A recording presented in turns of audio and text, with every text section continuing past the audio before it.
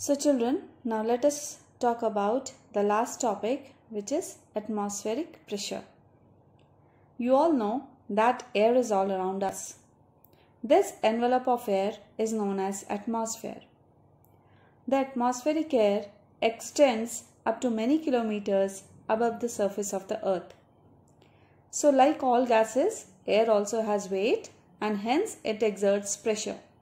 Therefore, force exerted by this atmosphere on a unit area is known as atmospheric pressure. Now we know that pressure is equal to force upon area.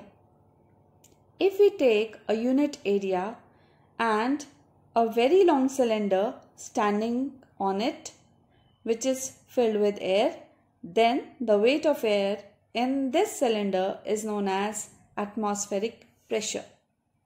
Now let us see how large or small the atmospheric pressure can be with the help of an example.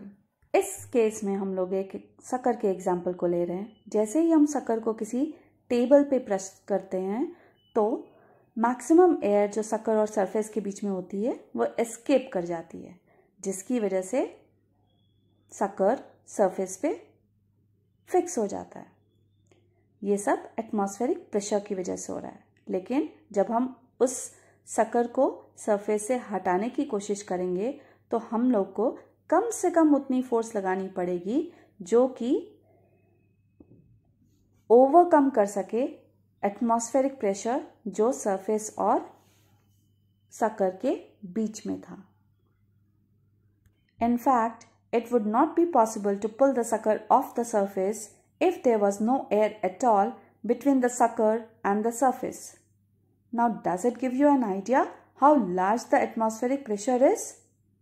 The weight of the air in a column of the height of the atmosphere and the area of 10 centimeter into 10 centimeter is as large as 1000 kilograms. Now, every person is under a pressure of air equal to the weight of almost 2 elephants. Then how are we able to stand so much of weight, and why is it not pressing us down?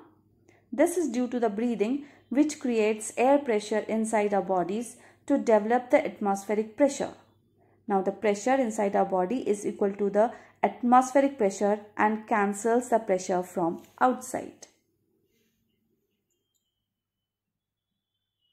So with this children, we have completed the chapter.